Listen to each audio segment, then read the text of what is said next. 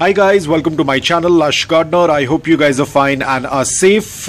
So I had a question related to how to make an arrangement with colorful succulents. Now unfortunately I won't be making any arrangement in this video, but I'll just talk about it because I do not want to take them out from the pot to make an arrangement. But I'll just talk about it. Now, as we all know, we need to segregate the succulents as per the dormancy and non-dormancy, especially if you are into fertilizing your succulents. Now, I don't add any nutrients, so the dormancy and the non-dormancy does not play a very important role for me because I do not add fertilizers, whether it's in its growing period or it's in its dormant period. But if you are a person who tends to use fertilizers, then yes, you'll have to segregate your succulents based on your dormancy and non-dormancy. But this does not apply for people who grow their succulents indoor under grow light. You can make your arrangement just like me. You can mix and match your succulents. You can put your Echeverias with sedums or Echeverias with Pachycormus or Graptopelaums or Graptoverias, Graptosedums. You can mix everything because indoor the dormancy and the non-dormancy is not going to affect.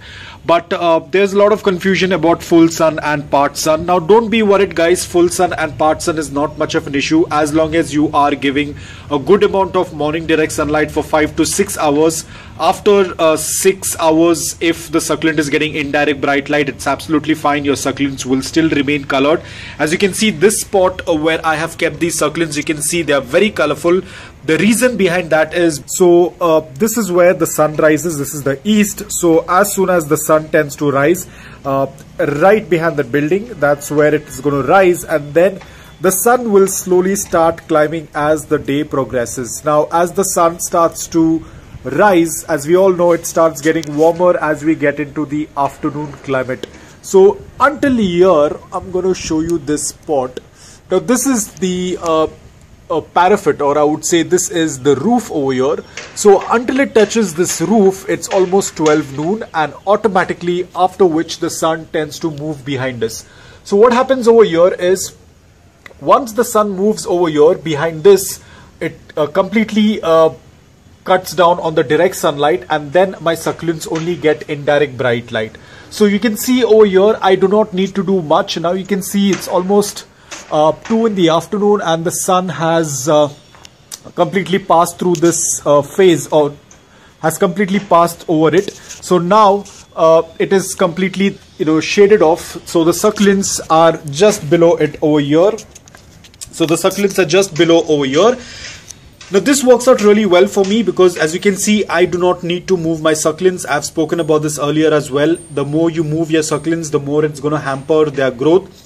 So here you can see automatically without moving the succulents, they just get their morning direct sunlight, after which they get indirect bright light because the sun then goes behind the roof and it gets indirect bright light. So basically over here it is all automatic. I do not have to put in any efforts. All I have to do is just water them as and when the soil is completely bone dry. But everything is taken care by nature. So it gets a good amount of morning direct sunlight for 5 to 6 hours. Let's say until 11-12, and once it's almost 11-12, the sun tends to get blocked by the roof, due to which there is only indirect bright light. There is no direct afternoon sunlight, due to which my succulents have got this beautiful color because they're only receiving morning direct sunlight for 5 to 6 hours, post which they get indirect bright light. So basically, in other words, there is light like throughout the day until the sun sets. There is a good amount of indirect bright light, but the most important part, which is the morning sunlight, they tend to get a good amount of light. So if you are creating an arrangement, if you have already sorted out dormancy and non-dormancy, this is for people who are growing their succulents outdoor. I have already put the dormancy table in the description. You can check it out and you can segregate your succulents according to that. And when it comes to morning sunlight, please don't be worried about part sun or partial shade. As long as your succulents are getting that morning direct sunlight for 5 to 6 hours, after acclimating it, your succulents are good to go. Now, how do you determine whether the succulents would be happy in direct sunlight, morning sunlight? That answer you are going to get from your succulents. The succulents that are brightly colored, like you can see my Sedum Adolphi, my Sedum Golden Glow, Crassula Red Pagoda, and then I have a Pachycormus, Pachycormus powder or Pachycormus powder puff.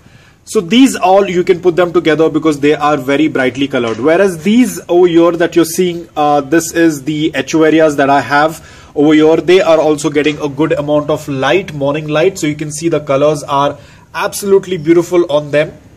So these tend to receive the good amount of morning direct sunlight. Now I am not much of a person who tends to create arrangements. I prefer to keep them in single pots because it becomes much easy to take care of them, and it becomes much easy to handle them, and I do not need to keep moving them. So I usually plant them in individual pots depending upon their variety. Now over here I'm just keeping a Sedum Golden Glow in one pot, a Sedum Adolphi in one pot, my Compactum in one pot, Powder Puff in one pot. So I prefer to keep them in single pots, but again it's up to you if you want to make an arrangement. All the succulents that have these really bright colors will do excellent in morning direct sunlight for 5 to 6 hours. Don't be worried about the partial shade. As long as you are giving them that 5 to 6 hours of morning sunlight, that is absolutely fine. Apart from that, Haworthias, then you have these Crassula muscosa. It is not placed over here. I have just kept it over here for the video because this is kept in indirect bright light. I do not expose it to direct sunlight. This is just for the video.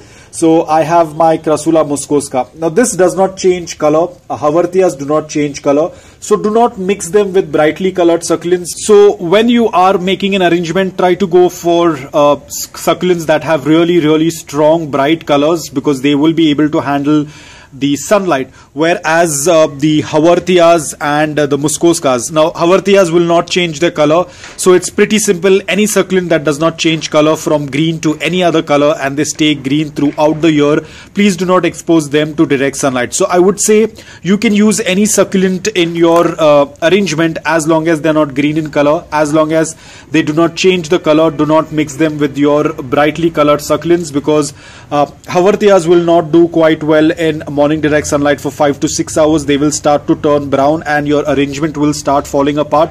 Most probably you will have to take out the green colored succulent. So when you're making an arrangement, ensure that you check. If you're confused, you always have Google. You can check. You can just put the name in Google and check what exactly does the succulent look like. There are going to be thousands of pictures and you will be able to determine whether the succulent changes its color or not. Haworthias do not change their colors. Sedums will change the color when they get good amount of light. A Powder Puff will be able to handle a good amount of morning direct sunlight for 5 to 6 hours because it has very bright blue color with lot of farina. It can protect itself from direct sunlight, but again after acclimation. So if you are confused, just look at the succulent. If you feel that the succulent is very brightly colored, you can go ahead and put it out in morning direct sunlight for 5 to 6 hours, provided you have completely acclimated your succulent.